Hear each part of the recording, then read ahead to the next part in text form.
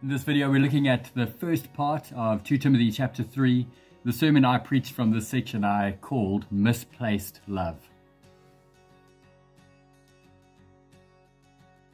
It's really important to remember that what Paul writes here follows on very tightly to what we saw at the end of chapter 3, where he says, but mark this. It's referring to what he just spoke about at the end of chapter 2. And in that section at the end of chapter 2, we saw this contrast between false teachers, the devil's servants, and true teachers, the Lord's servants. And so we need to read this in the context of what we saw at the end of chapter 2. And so the primary focus of this whole section is on leaders in the church. I really do encourage you just to take some time to read through this passage a few times yourself, just to familiarize yourself with the text. Also take some time to pray and ask God to help you to understand His word of truth. If you are new to this channel, then I encourage you to subscribe, like this video, share it with others who you think might find this helpful. And as always, I'm just going to highlight some of what I've seen in the text. Now, a big thing that we've seen in the whole of 2 Timothy so far is Paul's focus on the truth. And what we saw in the previous section was that true teachers correctly handle God's word of truth, where the false teachers have departed from the truth. And here we see the focus on the false teachers in this section as those who stand opposed to the truth. And this section seems to pivot around this imperative that we're given in this section. It's the only command in these few verses. And the imperative here have nothing to do with such people. So an imperative is a verb that is a command. And Paul is commanding Timothy to have nothing to do with those who have departed from the truth. And here in this section, that departure from the truth is seen in misplaced love. And Paul is urging Timothy to avoid leaders who are shaped by a misplaced love rather than being shaped by God's love, because their impact on God's church is devastating. Now, although there's a whole long list here, we do see this repetition of the different things that they love or don't love. And we'll focus in to see how these misplaced loves are devastating to God's church, if those things are the things that are shaping the leaders in God's church. But before we dig into those, just a couple of comments just on this first verse. So, but mark this, there will be terrible times in the last days. What exactly are the last days? That's very important for us to think through. They aren't some days that we're waiting for sometime in the future. The last days are the days that we are living in now, the church age. The last days began when Jesus rose from the dead, and the last days will end when Jesus returns in glory to make all things new. We are living in the last days. And when he says there will be terrible times in these days, he's not talking about society in general, although that's true. There will be terrible times in the world in general in these last days. But flowing out from what we saw in chapter 2, where with this picture of the devil's servants out to do the devil's will, when the devil's servants are active in God's church, that'll mean terrible times in this church age for all those who are in God's church. Now, this list starts by saying people will be lovers of themselves. But by the time we get to the end of the verse, the section at least, where we see they aren't lovers of God, they have a form of godliness but deny its power, it's clearly not just talking about people in the world in general. It's talking about people who are seeking to lead God's church, flowing straight out of chapter 2. They seem to have an appearance of being genuine, but they're denying the power that we've seen already at work in chapter 1, verse 8, where these false teachers aren't working with God's power. They're doing things in their own strength. Now, the list starts with this: they will be lovers of themselves. And Paul starts there in many ways because that is the biggest danger. If a leader in the church is a lover of himself, then all these other things flow out of that self-love, what our world commonly calls narcissism. To have a narcissistic leader in the church is terrible. Lovers of money, so this is greed. Boastful, proud, abusive, disobedient to their parents. What's important to see in all of these things is if they correctly handled God's word of truth, which we're called to do in chapter 2, then they would know that in God's word of truth, all of these things are spoken against for those who belong to God's family. But because they have departed from the truth isn't shaping them, and actually they have placed their love on other things and being shaped by this misplaced love, and it's detrimental to both them and the churches they're leading. This word slanderous is literally devilish.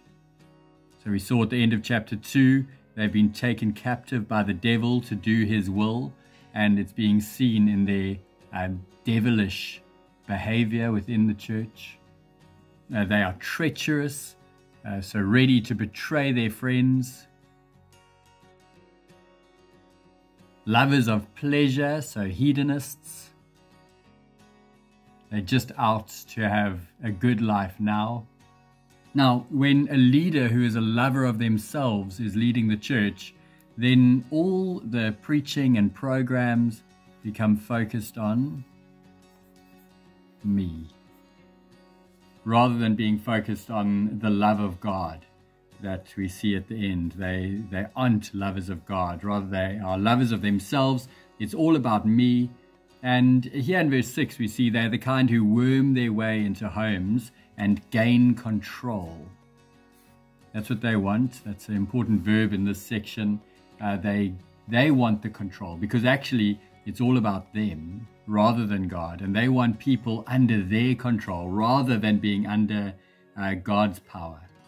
And you see here that yes, they are teaching, because these women under their control are always learning, but they're never able to come to a knowledge of the truth. Now, in 1 Timothy chapter 2, we saw that God our Savior wants all people to be saved and to come to a knowledge of the truth. God wants people to come to a knowledge of the truth. But these false teachers are teaching false truths, and because they are lovers of themselves, they don't want people to come to a knowledge of the truth about God who wants them to be saved. Rather, they want to gain control over them, keep them captive to themselves, and rather not let them be freed by the truth about Jesus, which is the truth that will set them free.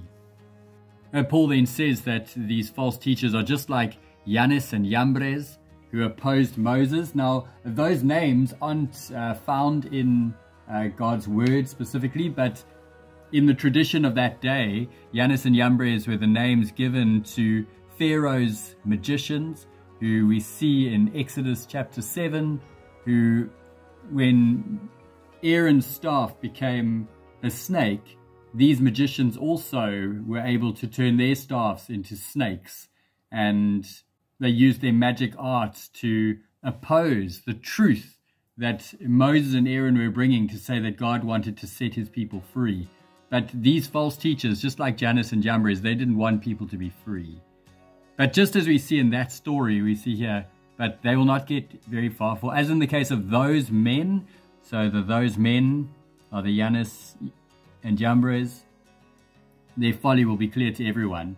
In that story, we see Aaron's staff that turned into a snake goes and gobbles up their snakes. But the striking thing that Paul is showing here is that by having a misplaced love, they are actually opposing the truth, which is a truth that should be pointing us to be lovers of God rather than lovers of anything else. But these teachers oppose the truth. And the language that Paul uses is very strong. They are men of depraved minds, or corrupt minds. Corrupt minds who, as far as the faith is concerned, are rejected or disqualified. And so that's why Paul said in verse 5, have nothing to do with such people. This is the big command, the only command in these verses. If they don't love God rightly, then have nothing to do with them. Because leaders who are shaped by a misplaced love will be devastating on God's church. And tragically, we see leaders who are shaped by themselves, love of themselves in the world around us, and their ministry becomes me-focused. Tragically, we also see many leaders who are driven by the love of money. The health, wealth, and prosperity gospel is a key example of this, where we see the love of money being the thing, it's greed that drives those churches. And we also see churches that are driven by the love of pleasure. So it's just about having the good life now. And actually, these churches then focus on minimizing sin and saying, actually, no, just enjoy life your way rather than enjoying it God's way. And I think much of the sexual sin and lack of sexual ethics within the church today is just one example of churches that are shaped by a love of pleasure, because we don't trust that God's design for sex is the best design. And so rather we make up our own rules. And leaders who are shaped by this have a devastating impact on God's church. So Paul says, have nothing to do with leaders like this. And he does encourage right at the end, where he just says, their folly will be clear to everyone. A truth will win in the end. And these are such important verses for us in our world today. We want to make sure that we are being led as churches by leaders who are correctly handling God's word of truth, which we saw in chapter 2, rather than leaders who have departed from the truth. Because leaders who have departed from the truth will never lead people to a knowledge of the truth, because actually they're opposed to the truth. They will lead people to be lovers of themselves, lovers of money, lovers of pleasure, and the result is all of these things becoming the characteristics of those under the leadership of leaders who aren't lovers of God. If they aren't lovers of God, the result is seen in a life that is shaped by misplaced love, and it's increasing ungodliness, which we saw in the previous section as well. It seems to be a form of godliness, but it's actually just ungodliness, because they're denying God's power and rather are living in their own strength for their own good, rather than living for the glory of God. And so this section is so important for us to think through. We need to make sure that we avoid leaders who are shaped by misplaced love. We need leaders who are shaped by God's love, because only leaders who are shaped by God's love will bring great glory to God and will have the right impact on the world around us, an impact that will be for God's glory alone. So we need to pray for leaders who will be lovers of God. And why is our God worth loving? Because as Paul has been highlighting the whole time, our God is a God of love, a God who loves us so much that he sent Christ Jesus into the world to save sinners, which was what Paul said in his first letter to Timothy. And we need to remember this truth. Not that we try and figure out how to love ourselves more, or to love money more, or to love pleasure more, but rather to remember that you are loved. God loves you so much that he sent Jesus into the world to save a sinner like you. And in response to his great love for us, we need to be lovers of God and have leaders who are lovers of God, who will then shape their church all around a deep love for the God who sent Jesus into the world to save sinners like us. So pray for your church, pray for the churches in our generation and in the generations to come, that we will be churches shaped by a deep love for God in response to his incredible love for us, seen most gloriously in King Jesus. Well, God bless as you dig in further.